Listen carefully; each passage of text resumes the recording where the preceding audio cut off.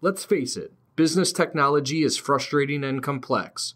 So how do you make sure it works for your team? To make IT right, start the discussion at go-domain.com.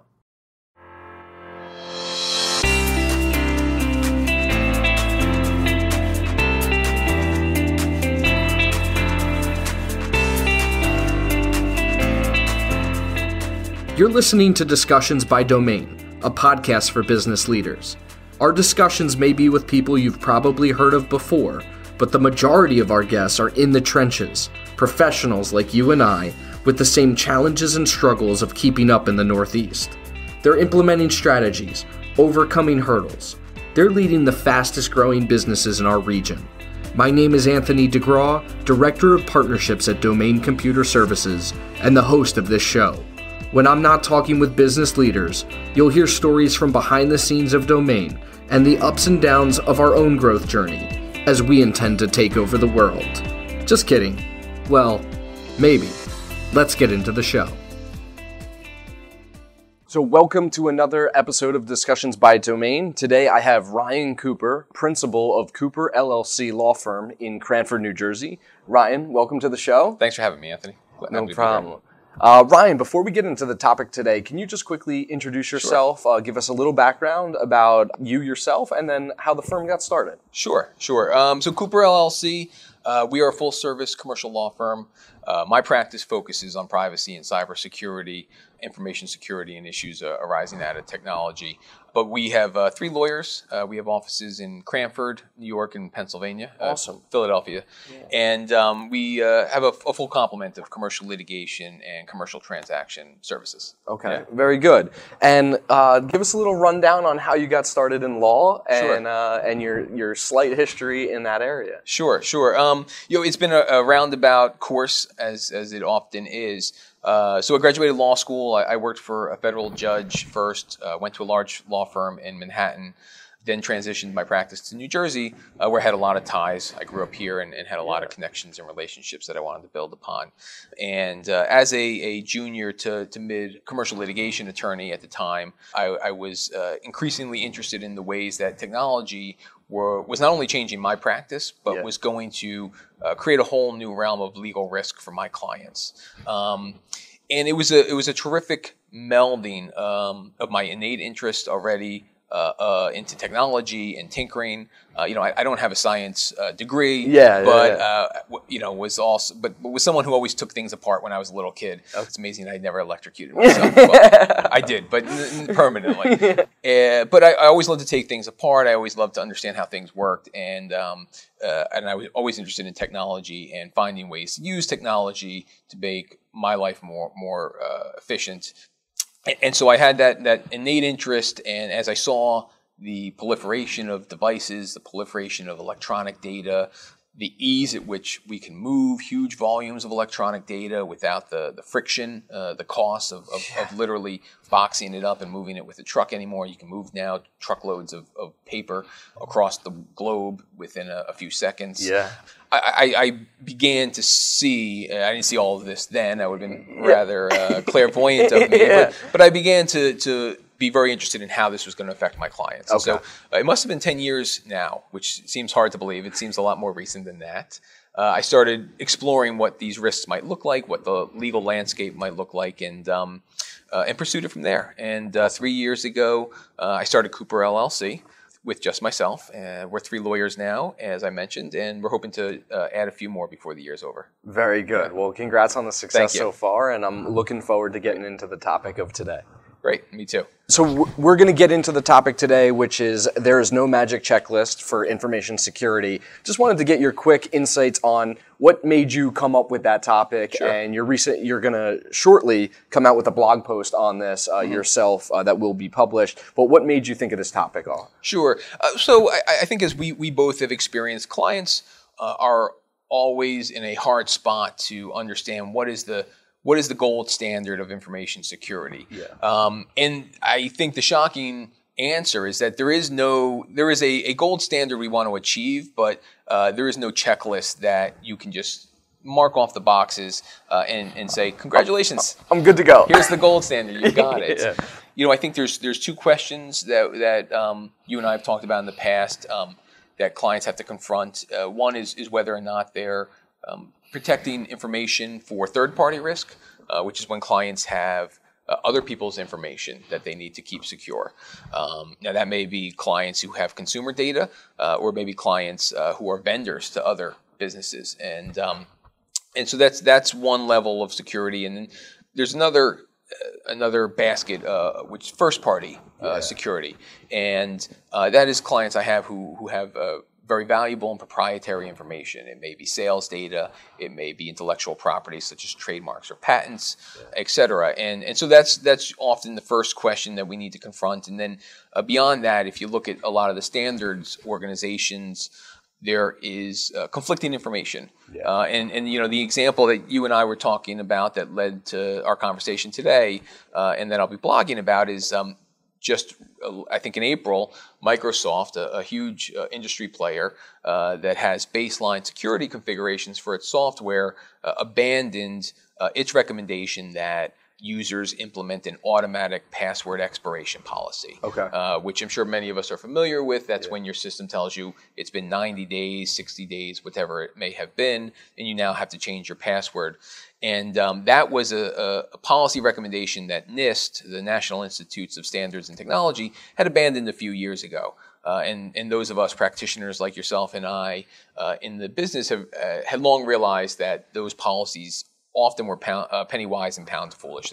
They were well-intentioned, but often led to workarounds by the user that would undermine security more than the policy augmented it. And so how do clients navigate that? Which standard do they adhere to is a challenge. And so my mantra, as I know yours is really customizing an information security program to the client's specific needs. Yeah, 100%. Couldn't agree more with that. Yeah. Walk us through your defense and maybe proactive litigation of these third parties, and what does that look like? Sure, and you're right. I mean, as you and I have been talking about, you see third parties being the target more and more, and that's because they're aggregators. They're a gateway. Either they've aggregated data from a bunch of different clients, and therefore a hacker can get a bigger pot in a single hit, or they have the gateways to multiple clients.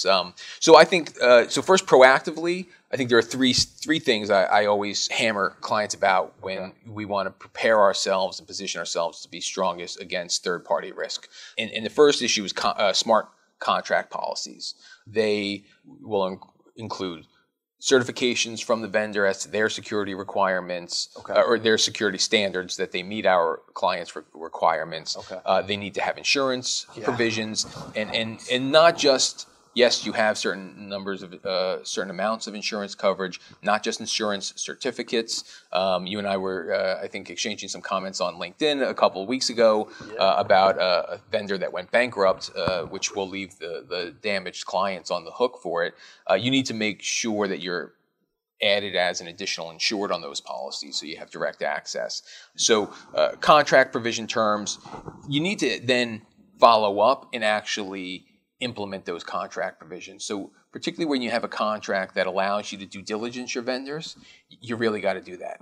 And you can and you should, and that's why you put it in there in the contract in the first place. And that's twofold. One, you need to due diligence to make sure your vendor's doing what they said they are going to do. And also, to jump ahead for a second to the litigation side, if that vendor does get hacked or there's an intrusion and your business's data or your client's data is accessed, you may be held to account. You had a due diligence right, and you never due diligenced your vendor security. And had you due diligence your vendor security, maybe you would have learned something that would have caused you to do something differently. So that's a critical provision. And then insurance for yourself. I'm a big proponent that any comprehensive information security plan has to have its own crafted cyber insurance policy for the areas you can't secure. An analogy I like to use is to day-to-day lives.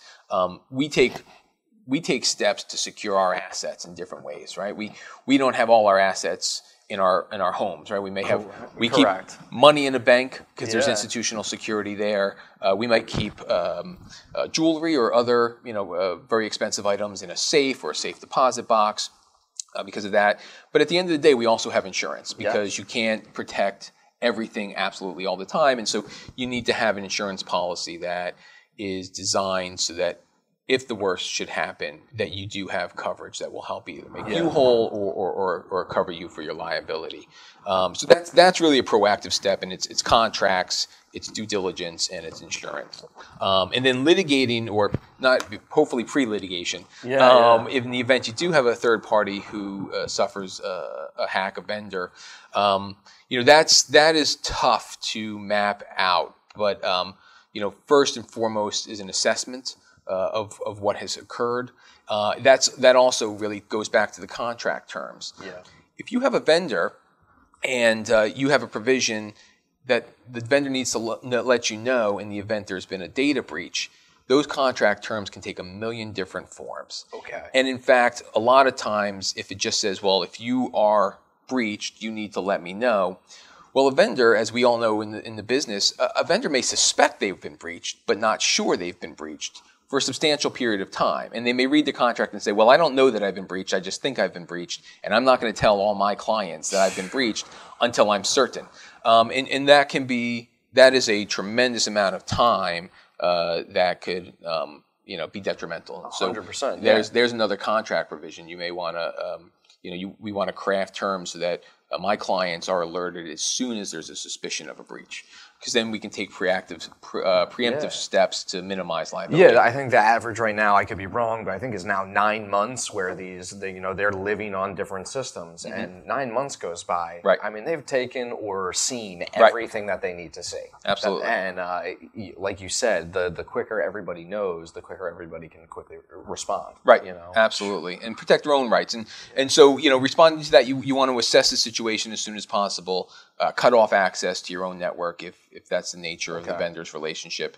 You certainly don't want to be in a position where a vendor's getting maybe daily or weekly dumps of your data as part of the service agreement, and something you wouldn't continue to do if you thought there was a risk that there's been a intrusion on the vendor side. Yeah. Wow. So real good stuff. Thank you for sharing all of this. Ryan is also going to be putting out his own blog post on this topic that'll be covered. We'll be writing something up as well and link to it. But let's switch gears a little bit. Let's get to know who Ryan is. Sure. I'm going to start with the book or books maybe you've gifted the most to other individuals, or that have changed your thought process the most over your career, life, whatever it is. That is a great question. I'm a huge fan of books, and I don't get to read as much as I like to, as I used to. My stack keeps going higher and higher, and the kids don't allow me to get to any of them. Exactly. I was saying, it sounds like our nightstands look exactly the same. That's a terrific question. And a lot of books have been hugely influential on me over the years. What I keep coming back to, and those who know me best have probably heard me talk about this, is a series of books that Robert Caro, who's a biographer, has written. He wrote The Power Broker, which is about Robert Moses, an individual in the first half of the 20th century that really shaped modern New York. And that book is just an amazing biography. I love biographies because they're such a great combination of history as well as psychological profile. And The Power Broker was amazing because it not directly related to my day-to-day work, but it's just an amazing profile of how government power has an amazing ability to both improve the lives of residents and citizens, as well as destroy them, to be totally honest with you. And the story of Robert Moses is a story of a man who used government power to do both. And so it's fascinating. And he also went on to write Robert Caro, that is, went on to write a series of biographies on Lyndon Johnson. Another one of my favorites, because if you ever want to read what's probably the most thrilling true life legal thriller. There's no murder involved, but it's more thrilling than I think you could ever write in fiction, and that's the second biography he wrote of Lyndon Johnson. He tells the story of how Lyndon Johnson literally stole the 1948 Texas Senate election, and how the court was literally on the cusp of opening the ballot box, that would have proved that the election had been fraudulent, and he won that election by literally 87 votes. Okay. And it was enjoined by the Supreme Court, and I believe, I haven't read the book in a number of years, but I believe there's a individual literally running down the hall to yell stop to the judge to stop the proceedings, and in a few minutes longer, the whole game would have been given up. Wow. And I'm sure I didn't do it justice, but it's called The Means of Ascent, and it's just a fascinating book, and I talk about it frequently because it is truer than fiction, and if it was fiction, you wouldn't believe it. Yeah, exactly. You know? No, those are good recommendations. Definitely haven't come up before, so good stuff. Good. Let's go to either a thought leader or I like the other term of like everyday practitioner who is really making a name for themselves. Maybe you've worked with them and they really have delivered on what you've asked them to deliver on, or you were surprised by the results they actually got, or just their ethic that the audience should know about here in the Northeast region. Sure. Well, I think I'll address both. I mean, in terms of someone who has been a tremendous resource and an individual you and I both know is Rob Cleaver at Digital Forensics. He's a forensics expert, has been a friend for a number of years, and whenever we've worked together, Rob has delivered in ways that always surpass expectations, has been a terrific resource of information for me, and a great partner in a number of matters that we've been able to work together on. Yeah. Thought leaders, I can't go without mentioning Bob Chesler at Anderson Kill. Is another large law firm. Bob is certainly not new on the scene. He's really a thought leader. He helped, I think, in my opinion, invent the insurance coverage practice in the 1980s. No way. He and I had the pleasure of working with Bob when I was a young attorney. He was really like a mentor to me, and we've continued to be great friends, and I think is also a terrific resource. And in terms of insurance coverage for policyholders, there's no one could go wrong with talking to Bob, and he's someone whose expertise and friendship I rely on frequently. I've had the pleasure of meeting him, I think, twice now, and just the knowledge and his authenticity just comes out in his passion for what he does, and it's great. It's awesome. Absolutely. Let's go to a nonprofit organization or a charity that you're involved with or you support that you'd like to get some recognition to as well. Sure. And there's so many. That is a very tough question, particularly in a state like New Jersey. So that's a terrific question. I've had the pleasure of being a part of or working with a number of nonprofits over the course of my career so far. I highly recommend the American Civil Liberties Union of New Jersey, the ACLU of New Jersey. It was an organization I got to be a member of the trustees for a number of years back. And it's an organization that those who think they know it might be surprised, but it's really an organization out there that's fighting for individual rights of everyone, on a daily basis. And I think they're a really important counterweight in our society right now. So I highly recommend them. Good stuff. Yeah, we'll definitely make sure that we link to them. Ty will link to them in the show notes to go directly to their site so people can check them out. Oh, great. We'll finish with what advice would you give to, I don't want to say like 21-year-old self. I want to say like 24, 25-year-old self. You're that young new attorney on the block, and what advice, looking back now, you started your own firm, you've been in business for 10 years, all of this stuff. What advice would you go back and give that individual? Oh, that's at 24, I was still finding myself in many ways. A lot of who I am was there already, but a lot was not, and I think that was a lot. There was a lot of my personality that I was still looking for, as I think probably most of us were. I was still in law school at that age, I think hard work. I'm a huge proponent of hard work, and the goals. When you're 24, the goals seem very far away. A couple years seems like a lifetime. And I think that was something. I had a long-term perspective. I was fortunate to have that at that age, and I think my advice would be to continue to stick with that. It would be to reinforce that someone is on the right track with a long-term perspective. Okay. Patience, yeah. Patience and perseverance. Okay. Grit. I'm not sure familiar. Grit is a topic that's talked about frequently nowadays, and I steadfastly believe that is a huge factor in success. Yeah. Is getting up every day and showing up. Showing up. Yeah. I couldn't agree more. Yeah. One of the things that I've learned over, I would say, I'm still learning every single day, but especially the last year, is the patience part of it. Right. Like a year isn't that much time in the grand scheme of things, and just be more patient. So, yeah. Good stuff. Yeah, you know what? One thing I'll add, I think consistent with patience is perspective. Maybe not so much at 24, but certainly over the course of my career, I have learned that keeping things in perspective is so important, and I think is not always done. It's not, and I think I distinguish it from. It's not that you don't take things seriously. I think you can take things seriously while keeping things in perspective, and I think keeping a perspective about things helps keep an even keel, and helps keep thought objective, and helps prevent decisions from being rash, which as we know, have collateral consequences and snowballing effects. So and I think that goes hand in hand with patience. 100%. Yeah. So good stuff. So everybody, Ryan Cooper from Cooper LLC in Cranford, New Jersey. We'll make sure we link to not only his website, so you can get in touch with him if you need proactive support for information security policies, vendor risk management. These are all topics that we preach every single day, and hearing it from a third party just validates that you should be doing this in an individual that's fighting these battles every day in the courtrooms and litigating them.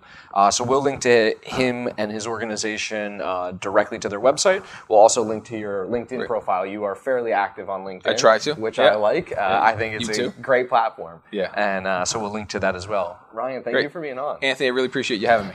Thank you. To ensure that you never miss an episode, subscribe to the show in iTunes or your favorite podcast player. This guarantees that every episode will get delivered directly to your device.